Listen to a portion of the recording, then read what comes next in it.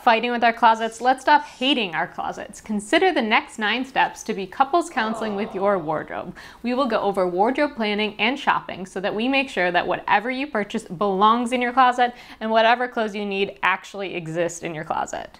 So no matter where you are in your personal style journey or what style systems have been working for you, we will continue to hone, adjust, and tweak both your personal style goals and your wardrobe. Are we there yet? No! Are we there yet? No!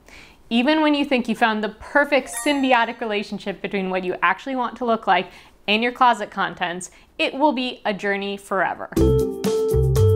That's not said to put a damper on your fashion enthusiasm. In fact, it should do the opposite. Your style is a never-ending opportunity to express yourself, to be seen, and assist you in accomplishing your goals and who you want to be. Now, you may be exploring your body type, exploring your style essence, or even creating your personal style maps. And then you hit a wall, nothing works. It's not melding, it's not expressing, it's just a hot mess. Spend less and gain more. Number 1, what is the grasp you have on your personal style? So first, make sure you have a good understanding of your personal style goals and that they are practical to your lifestyle. I like to use the personal style map for this. I go over this in this video here, but it helps you to pick visual aesthetics and items that have stood the test of time and continue to visually resonate with you. Let's break down my personal style map and how you can apply physical items in your closet to your map. Remember, these are not just mood boards. And remember, we need those fashion basics as well in our closet, which I go over in this video. But ultimately, your fashion basics are the road within your fashion town. Each image on your board should correlate to an item in your closet or an aesthetic goal that you have. And really only you can dictate what those images mean. Here's my board. Let's dive into the personal style maps and why they aren't just mood boards. These images represent my history and goals as a person and as a style aesthetic. This image, the flat to fluffy image, represents my desire to look casual, relaxed, and friendly. This is included in my hairstyling ideas, but also in terms of clothing, it's represented by looser fabrics, open necklines, easygoing silhouettes, nothing too polished. But then there's these images, my love of corsets, that has remained true to me for as long as I can remember. We are all unique individuals with a unique recipe for our own personal style, and my love of corsets will be a forever stay in my wardrobe. So how do I pair the corsets with the easygoingness? Well, I experiment, I tweak, and I find the balance between easygoing elements and a more structured fit, the corset in this case. These two images, to me, mean a 70s style influence. I love the 70s silhouette, the prints, and some of the colors, even if they aren't always in my palette. This image, I love the neckline, the easygoing romantic vibes, and I think that overall it works really well for a flamboyant natural with a romantic essence. So let's look for more of this blend. This image is a bit of masculine edge or angular lines or oversized pieces that I like to throw in the mix. And the Rothko painting simply because I love what it stands for. The concept that people were meant to just stare at it and shed any preconceived notions or intellectual interpretations and just allow the painting to elicit an emotional response. I think that's an amazing challenge and one I would love to carry over into fashion. Instead of how does this outfit look or communicate or socially signal to the world, what does it make the wearer feel? What does it make the viewer feel? I like to think about that when I get dressed. So from my style map, we can see that I go with relaxed and romantic silhouettes with a 70s style influence. My style adjectives or how I want to be perceived include creative, friendly, and romantic. And I've taken my body comfort into consideration and marked what elements of my body I like to highlight, my shoulders, my vertical line, what parts of my body I'm neutral about, and what parts of my body I don't like to emphasize. For me, it's my stomach. This isn't about micromanaging our bodies or being critical of them, but instead meeting ourselves where we are at. It would be wonderful to be at a place where we love, respect, and honor every aspect of our bodies. And that is certainly the goal. But if you're not there yet, and I would put myself in this category as well, you can practice body neutrality and embrace the parts you love while allowing yourself to come to terms with the parts you might not want your style to highlight. Finding your seasonal color palette or understanding how you like to use color in your wardrobe is next. Simply exploring whether your warm or cool tone can drastically impact your shopping habits. I have a TikTok video I'll link below to help you get started on that. The amount of times I've almost bought something but then realized that it was not in a cool tone color has saved me so much money. But if you're not into seasonal color, that's totally cool too. I suggest you understand how you like to use color in your wardrobe. Do you prefer a color-heavy wardrobe, neutrals, stark contrast? Do you like people to notice you first or notice the color first? Deciding these factors may seem like a lot, and they do take some time to hone and refine, which is why your personal style should be a journey. So, should you start shopping for your wardrobe if you don't have all of these elements figured out? Yes, but you should do so slowly. I have yet to find one case in all of my years of fashion and styling where buying a whole new wardrobe was ever well advised or created the desired result. The more you've honed your personal style, the more you can make changes to your closet essentials and your shopping list. But if you only have one or two of these elements cemented, start by adding just one or two pieces to your wardrobe and test them out first. Okay, next, understanding your fashion literacy. So whether you consider yourself a lover of classic fashion or a trendy fashionista, what you don't realize, your purchases are in fact influenced by the fashion curve or the fashion trend cycle. The fashion curve looks a little bit something like this. You have your introduction phase, usually introduced by a designer or the runway previews. You have your rise. The item starts to convert to reach a more mass audience and becomes more affordable, slightly easier to find. You have your peak. The item reaches peak popularity and it becomes affordable and pretty much available to everyone. And you have your fall, which is fairly swift. Everyone who wants it has it and it fades from popularity. This happens fairly fast. Sounds kind of simple, right? When an item hits its peak, it has less wear time left and should generally be avoided. Now, if we factor in fashion trends and classic pieces into this mix, the graph looks a little bit something like this. Fashion trends or fads have a much shorter lifespan, usually centering around introduction and never really hitting mass appeal or their peak when we think about the entire world. Something like Prada's Micro Mini would be a fad that fits this cycle. It's everywhere, really fast, appeals to a small subset of the population. There's a media blitz, but ultimately we won't see herds of real people wearing it. Classics tend to have a longer term plateau. They don't rise or fall or drastically fall in or out of fashion, and depending on the piece, some small changes may be evolved over time, but the general silhouette generally stays relevant. A trench coat, for instance, always popular, never in or out, but the pocket size, the hem, the weight may shift from season to season. So we want to understand our lifestyle needs, our climate needs, and our personal style goals to make the right decision on which classics fit us best and what trends might be applicable to our seasonal wardrobe in small doses. Now, fast fashion has disrupted or rather quickened this pace quite a bit. We have trends fall in and out before a fashion house can even put it out onto the runway. So the introduction phase now looks something a little bit more like this, with social media influence creating several fad spikes very early on. I think it's wonderful people are finding new fashion communities and like-minded people to share trends and interests with. But you really need to have a good understanding of your own style and your own personal aesthetic. Otherwise, you get windswept into fast fashion binging and you just keep purchasing and purchasing without ever understanding why it works or doesn't work. So, how can you do this? Number 3, window shopping, online shopping, and wardrobe planning. Okay, you know what you want your style to be and you understand how the fashion curve works. Now, if you're unsure about how classic or trendy your style goes veer, I suggest you go back to your personal style maps and start noting from your item list which ones veer more classic and which ones veer more trendy. Theoretically, you shouldn't have an overwhelming amount of fads on your board because these images are images that have been important or impactful to you for a very long time. That's the whole point of the personal style map. It's historical data of your interests. But it can still help you confirm this. Be sure to refer back to them. Now, how do you catch an item early in the trend cycle and how do you vet it to match your personal style board? Find 1 or 2 trusted fashion advisors or fashion resources that serve the aesthetic you want. Now, selection is key to this. If you go with a blog or website or magazine, it's usually a bit easier, but you'll see a bit more of the extreme iterations of the trends, like this. If you opt for an influencer, keep in mind that their styles are often very heavily influenced by the trend cycle, which can lead you on a spendy adventure trying to keep up. Just be advised. Social media can help you find your advisors and can help you keep an eye out for pieces you might want to integrate. But just like all of my advice, use your data and go slowly. So for me personally, I follow 1 or 2 accounts online that speak to my aesthetic goals and my fashion beliefs and my consumption habits. These accounts often tell me upcoming trends and they also showcase a personal style that I feel has some overlap with mine.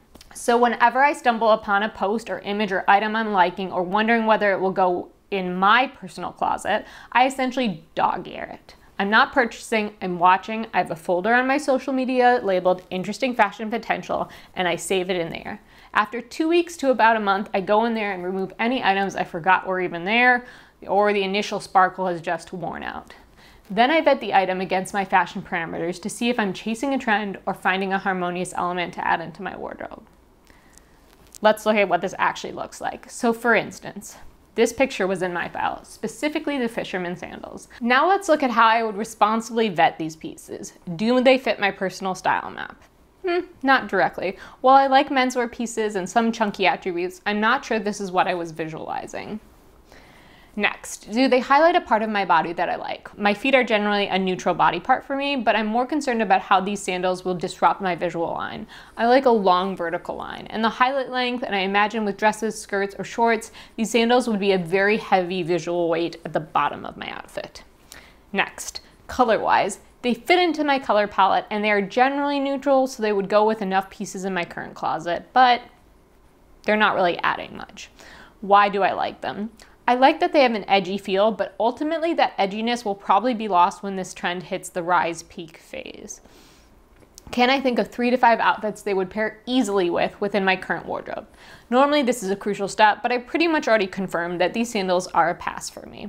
I like them because they look cool on this person, and that's okay. That doesn't mean I need them in my closet or that my credit card needs a $300 charge on it.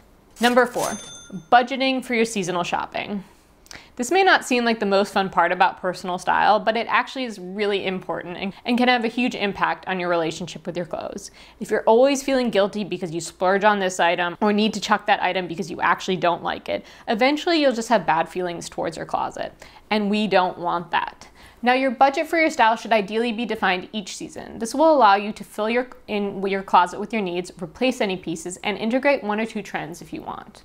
This budgeting approach is assuming that you have most of your wardrobe basics in place. True basics, the simple, streamlined, go-to pieces that are the roads in your fashion town. Remember this? Yes, this. If you don't have those pieces in place, then you need to start there with a yearly budget. Create a budget for the year and a list of basics you need in your wardrobe, and slowly invest in them over the course of a year. You can certainly try to get them on sale, but ultimately you want to invest in quality, fit, and fabric first. But a quarterly budget is usually the easiest to manage for everyone else. Now, what should that number be? That depends a little bit on how expansive your closet is, how varied your lifestyle needs are, and your financial status and income. To get some data on this, you could use your banking app or an app like Mint to see how much you spend on clothing in the last year. Assuming there were no big outliers like a Chanel purse splurge, this could be a good baseline.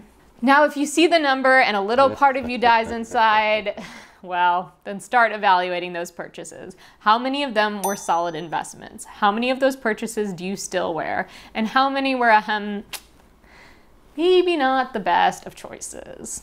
Let's say you spent $800 on clothes last year and you'd like to get it down to $500. And you see you make a lot of small but frequent fast fashion impulse buys. Eliminating those would be your first step. Vetting quality and lifestyle will be the second. So let's discuss this. One quick note, spending quickly usually leads to mistakes, and I really don't recommend buying pieces if you don't have a sound payment plan in place or you don't have the cash to cover it. Number 5, quality and lifestyle needs checkpoint. Okay, now the item has passed all of your checks, you've integrated it into your budget, and everything is looking good. Now, before you hit buy, we need to make sure that the quality is worth it, and it truly achieves your lifestyle needs. Let's vet the quality of an item. Just because it is expensive does not mean that it's made well or made to last. This is where a bit of sewing or fashion construction knowledge can really come in handy. We want to be looking at the zippers, buttonholes, stitching, hems, and linings for indicators of quality. If you want this investment to last you and you're allocating your budget on this item, it's wise to make sure it's going to look polished and last. Things to avoid: puckering at the seams, bad construction, which usually means a bad fit. Prints that are wildly misaligned at the seams usually means not a lot of thought was put into the pattern placement. Crooked stitching, which means careless construction, loose threads or hems that are messy or that droop, and stitching that doesn't look neat or even. I understand that sometimes our budget constraints may lead us to more affordable fashion selections, and some of these quality checks may be unavoidable. So checking your garment for quality can also just help you get the best item within your budget, and perhaps give you some pause if it's going to be a basic you want to last. The quality also needs to match your lifestyle needs, and your budget may help you direct these purchases as well. If you live in a climate that hits below freezing regularly in winter, well then the quality and durability of your winter coat and boots needs to be prioritized, and potentially your budget reallocated to consume this extra cost. Likewise, if your day consists of a lot of sitting and then standing and then sitting, and you don't want to wage war on your trousers or jeans by 5 p.m., then maybe fit will be an important quality factor to consider. Number 6, understanding fit. I don't know how many times I can say it, but taking those daily photos of your outfits will produce the most valuable data points, including when it comes to evaluating the fit of an item. So what should we be looking at when we try something on? Well, it depends on the item and its purpose in your wardrobe. If you're working out, it might need more flexibility and stretch than your go-to pair of jeans. But ultimately, we want them to be comfortable and fit properly. Please, I beg you, just ignore all sizing. It's all crap. As someone who has graded patterns for my own brand and for other brands, I assure you there is no standardization of sizing across the fashion industry. None. And usually not even within a brand, so don't get frustrated if you're always a size 8, but sometimes in Zara the 8 jeans don't fit. It's them, not you. So you went shopping, you tried on a bunch of pieces. This can be done online. Just make sure that there's a good return policy so that you can return what doesn't work. And keep in mind the sizing charts can be super helpful when selecting your items if you're shopping online. You tried the pieces, you took the photos. What are we looking for? We want to check for any gaping or any squeezing. So drastic pull lines along the hips or big gaps along the waist all indicate it doesn't have a great fit. Next, if it has pleats, vents, or a slit, that it lays flat and isn't being pulled open. Usually along your hips, you want to be able to grab a little bit of fabric. It shouldn't be so snug that you can't even pinch a little, unless it has a huge stretch content. There should be some give through the hips to waist. Similarly, you shouldn't have to suck in or lay on the floor to button your pants. You want to be able to stick 1 to 2 fingers in your waistband and still breathe. Shoulders look appropriate for the style of jacket. For a more classic fit, the shoulder seam should hit about 1/4 or 1 inch past your shoulder edge. If it's oversized, this may not apply, obviously. Check for hems, both sleeves and pants, and check that it is the look you are going for. Does the pant hem hit the ground? Will it still hit the ground if you're wearing heels? Does the blouse hit your wrist bone, or is it too short or too long? Avoid pockets that gape like this, and you should be able to appropriately move in the pieces. Now, it is important to test the fit and movement of a garment, both when standing and seated. Make sure you can lift your arms, across your arms, and your legs. Generally, pick up something from the ground. You need comfort and mobility, more than your fashion trend goblin would have you think. Screw comfort, just buy it. Go on to number 7, which is fabric selection.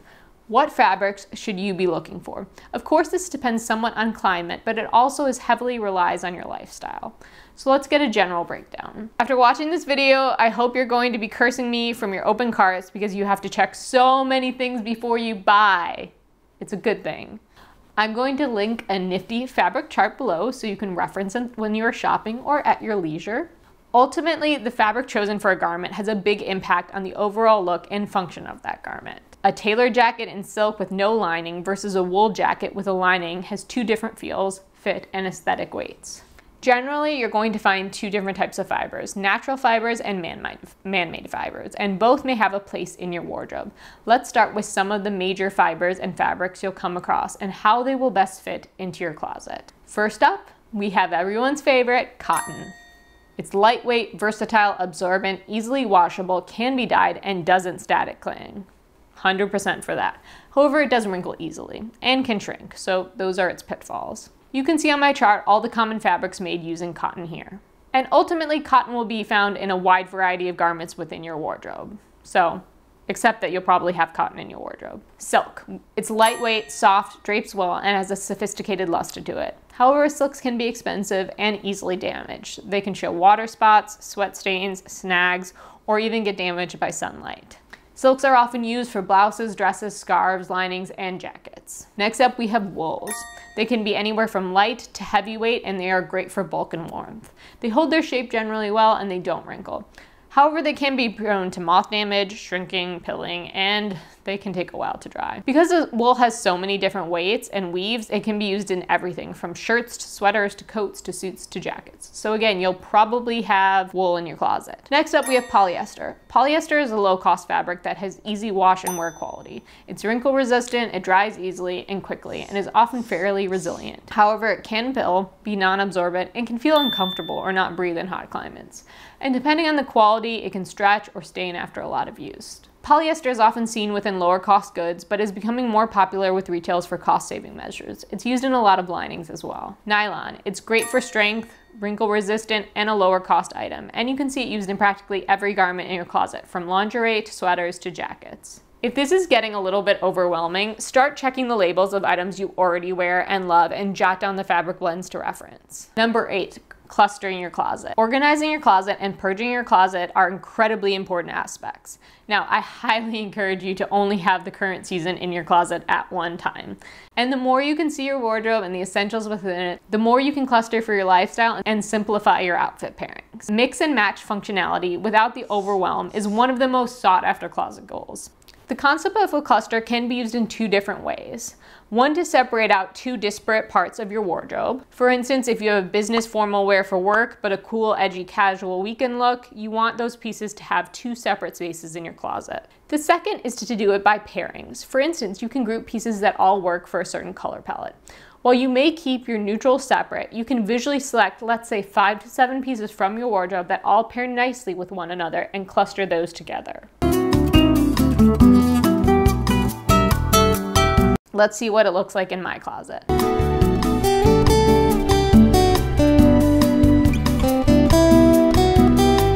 As you can see in my example, there is a print, color, and texture relationship between all these 7 pieces. We have 2 tops, 1 tank, 1 dress, 1 jacket, 1 skirt, and 1 layering piece that could generally be used to mix and match with each other. And add in a neutral bottom like jeans or a trouser and I'm good to go. For me, most of my pants lean neutral, so I don't include them in the clusters, but your wardrobe balance or color palettes may be different. By visually separating out some of these clusters, we see the most obvious pairings and harmonize our pieces ahead of time. From my example cluster, let's see the different outfits I could easily throw together.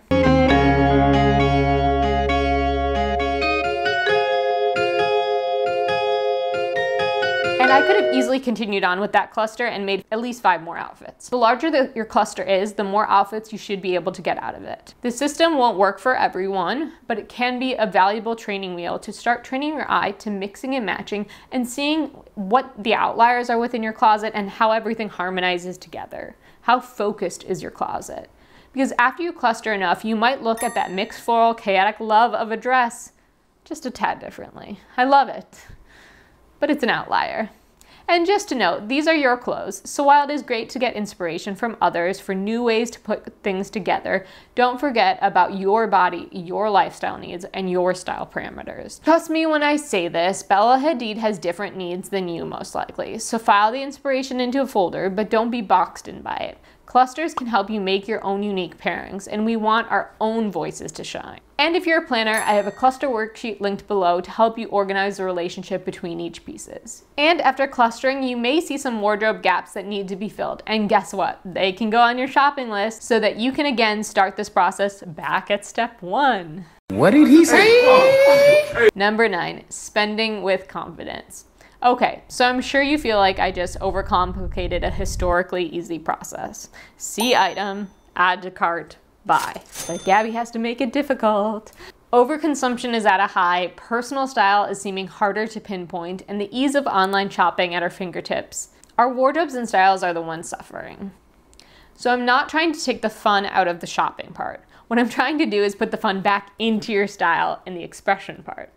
Once you start paying attention to these elements, they will become second nature, I promise.